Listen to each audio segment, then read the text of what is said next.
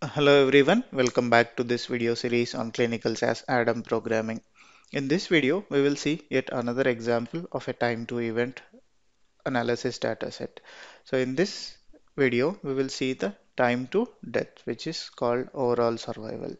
So along with the other variables we have seen in the one of the earlier videos on time to event dataset, we will also see a variable which captures the sensor or event description. So let us go to the specification. We have been given the specification for start date, param CD, param, ADT, sensor, eval, and event description. When compared to a BDS dataset, the variables which are specific to a time to event dataset are start DT, sensor, and event description. So let us see the derivation logic provided for each of them. So we have start DT provided, which says populate with the value coming from TRTSDT. And for param, it says create a parameter named time to death in days for all safety subjects present in ADSL dataset.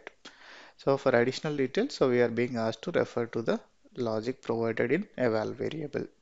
And then we have param CD. So we are being asked to populate the param CD as T to death, which is the short form for time to death, when param is equal to time to death in days. And then we have ADT.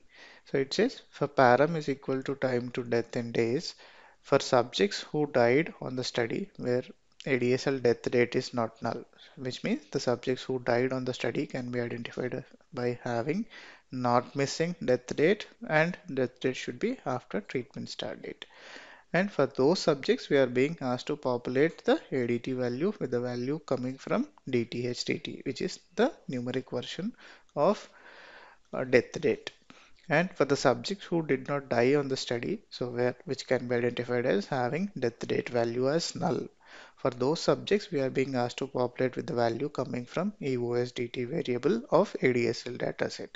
So EOSDT is nothing but end of study date. Here, next we have a sensor variable. Again, here the derivation logic is split for the two cases, for the subjects who died on the study and who did not die on the study. For the subjects who died on the study, where after treatment start date set to the value of 0. And for the subjects who did not die on the study, so set to the value of 1 in sensor variable. So we have ADT populated for both the cases where the subjects who died and the subjects who did not die. But we want to differentiate what does that date indicate. So that can be identified using this sensor variable. 0 indicates that the event happened and 1 indicates that the record is censored at a particular date value. And then we have eval. So it says set to ADT minus star DT plus 1. So which will give us the duration in terms of days.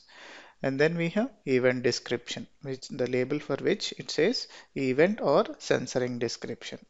For param is equal to time to death in days.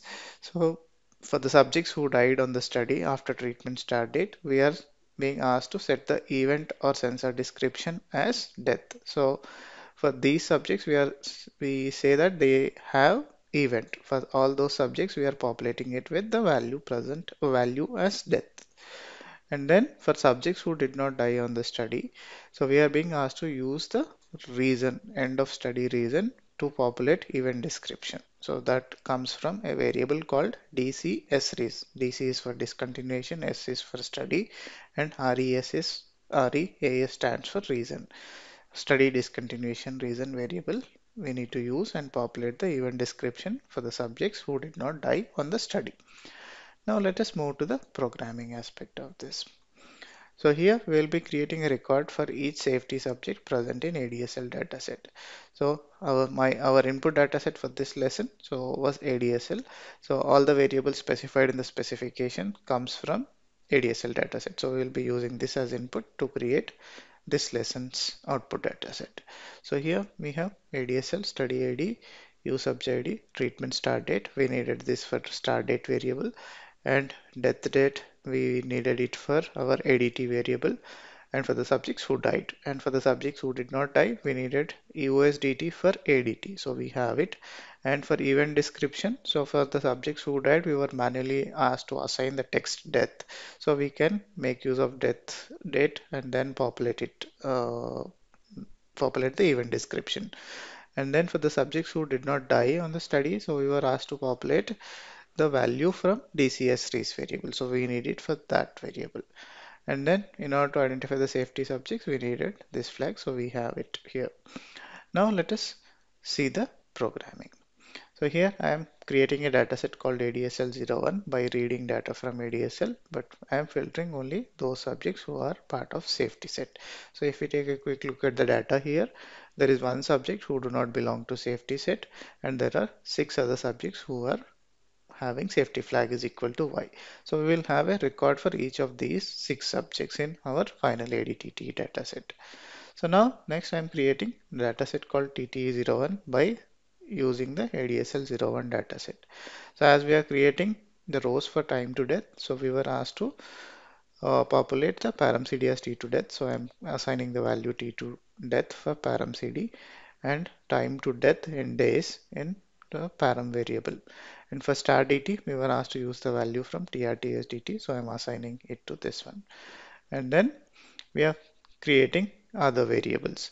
So in all the cases where death dt is not is equal to missing, this will identify the subjects who died on the study. So what are we supposed to do? So there were multiple variables dependent on this condition. The first one was ADT. So for the subjects who died on the study, ADT was supposed to come from death rate. So I am checking the condition once and then executing multiple statements or creating multiple variables within the do and block. So death rate is being assigned to ADT. For the subjects who died, so we wanted to indicate that uh, with a value of 0 in sensor variable. So we are doing that here. And then for those subjects, the event description was asked to be populated as death. So we are creating those 3 variables here. Otherwise, when the condition of death dt not is equal to missing is not met. So here we were given additional logic for creating these 3 variables. For the subjects who did not die on the study, we were asked to use EOSDT for ADT. So we are doing that here. And sensor value we were asked to populate as 1, so we are doing that here. And for event description we were asked to populate it with the value from study discontinuation reason, so we are doing that here on this line of code. And then what we are doing here is creating our eval. So we are checking our star dt and ADT as a non-missing value using nmiss function. If both of them have a value, the nmiss function would return 0. So we are checking for that condition and then deriving our eval as ADT minus star dt plus 1. So which will give us the duration in terms of days. And then we are applying a format of date9 for the newly created date variables of star dt and ADT. So, and finally, I am keeping only the required variables in my dataset and I am calling it as TTE02. So let us take a look at the TTE02 dataset. So here I have all the variables which are specified in the specification are derived. U subs ID. Now we have created a parameter for each of the safety subject present and the parameter is T to death. Param is time to death in days and this eval is the time duration in days from which from the start of the treatment till the death happened or uh, end of study date. So we can identify the subjects who had the event. The event is death here. So by filtering or checking in the values present in sensor variable. 0 indicates that the event happened and 1 indicates that the event did not happen. And we have this variable called event description which gives us the description of event or censoring. Say for example here on row 2 we have called the subject as censored, but what was the reason for censoring here? So the subject completed the study. And for the next subject if we see the discontinuation study reason was last to follow up, when we said that the event did not happen, and we are also saying that the event did not happen because the subject last to follow up on 2nd May 2010. And similarly, we have other such values populated in event description. So this is how we can program time to death param CD in ADTT dataset. Thank you for watching and keep learning.